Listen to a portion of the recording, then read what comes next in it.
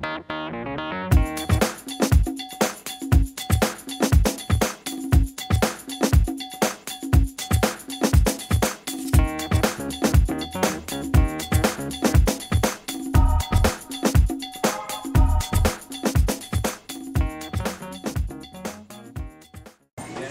is Haile from Kids Can Cook, and today I'm actually interviewing Elaina Love from Pure Joy Planet, the shop. So, hi, and she's a raw food chef. Hi. Okay, so I have some questions to ask you. So what is your favorite part about being a raw food chef? My favorite part about being a raw food chef is that I get to make up recipes, like say a cooked pumpkin pie. I get to figure out how to make that raw and taste good, and that people don't even know that they're eating raw foods. So I love being able to feed people healthy foods that taste really good, and I tell people that I like to sneak vegetables into what they're eating and they don't even know it. Now, how do you actually substitute certain things? Like, how do you figure out how to substitute things? Well, the way I figured out how to substitute things is by doing a lot of practicing. So when I first learned about raw foods, I got a recipe book and I started just making all the recipes, and then as I started making them, I realized, oh, to make a pie crust, instead of using flour and butter and sugar, you can use nuts and dates, and basically nuts and dates and maybe some other dried fruit. So you use a food processor instead of a mixer. So you just have to learn which equipment goes well with which, like how you make a pie crust is with a food processor, and how you would make like something like a pie filling would be in a blender instead of, in a bowl with a whisk. So it's just different equipment. Okay, what is the benefit for kids who eat a raw food diet? The biggest benefit I've noticed for kids that eat raw is, you know how a lot of times kids have runny noses, or they don't feel good, or they have to stay home sick from school, or even getting really hyper and can't focus and concentrate? Well, when kids stop eating sugar and stop eating white flour and milk, and start eating more vegetables and even things that taste good, like a fruit smoothie, maybe with a little bit of powder in there that is really healthy for them. Their moods are more even, they're happier in general, they don't get runny noses. So in general, they just feel healthier and they feel happier, and everybody gets along better. What is the healthiest kid-friendly dessert you can make? I can make do you like chocolate pie? Yeah. Do you like ice cream? Yes. Do you like pudding? Yes. I can make all of that. I can make brownies. Now, I can make anything raw that you can eat cooked, pretty much. I can figure out how to make it raw.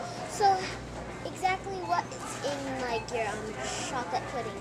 Okay, so in a chocolate pudding, the funny thing about chocolate pudding is I use avocados in the chocolate pudding, and Really? nobody even knows it because it's creamy and fatty, kind of like cream. So once you put the chocolate in and the sweetener in, and I'll use something like honey for the sweetener, or sometimes a sugar-free thing, like there's something called xylitol. Have you heard of that gum that's good for your teeth? Xylitol. I think so. You can also use that as a sweetener. That's a no sugar sweetener in your pudding, but it tastes sweet. So avocado and vanilla and chocolate, which is raw chocolate powder, and things like that to make it creamy and yummy, and you would never know that it wasn't a regular pudding. Wow. So what is your favorite raw food dish to make? My favorite raw food dish to make, well, the one I love to eat the most is raw So how do pizza. you exactly make the raw pizza? What do you put in it? Okay, so for the crust for a raw pizza, a lot of times I'll use almonds and flax. You know what flax seeds are? Yes. So we grind up the flax seeds and we blend up the almonds and we use olive oil. And it's actually really easy, and you put some salt in, you blend it up into a batter. So it's kind of like having pancake batter.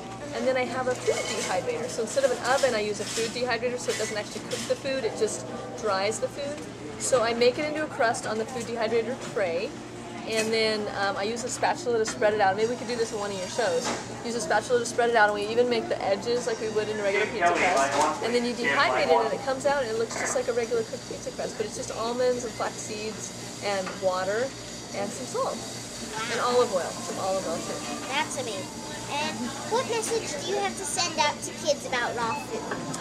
Well, what I'd like to say to kids about raw food is that it actually does taste really good. Don't have to be afraid of eating a lot of vegetables, because there's a lot of things that are raw foods that, like, you can eat a lot of fruits, you can make your own fruit salad. I know how to make stuffing, stuffing for Thanksgiving. I can make stuffing that tastes just like a cooked stuffing but doesn't have any bread in it. So don't be scared of raw foods. It'll taste just as good, but you feel better when you eat it. You won't feel cranky or tired or sleepy.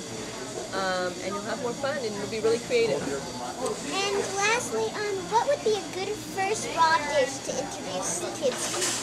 Probably a first raw dish that's something good is a pudding. Some kind of pudding, some kind of dessert. I would say either a fruit smoothie that has some special ingredients, or a chocolate pudding, or maybe even teaching kids how to open their own coconuts. Have you ever had the coconuts? Open that and use the coconut meat to make a pudding with that. Or we could even make a pie. Pies are pretty easy too, like pumpkin pie. Yeah. With whipped cream.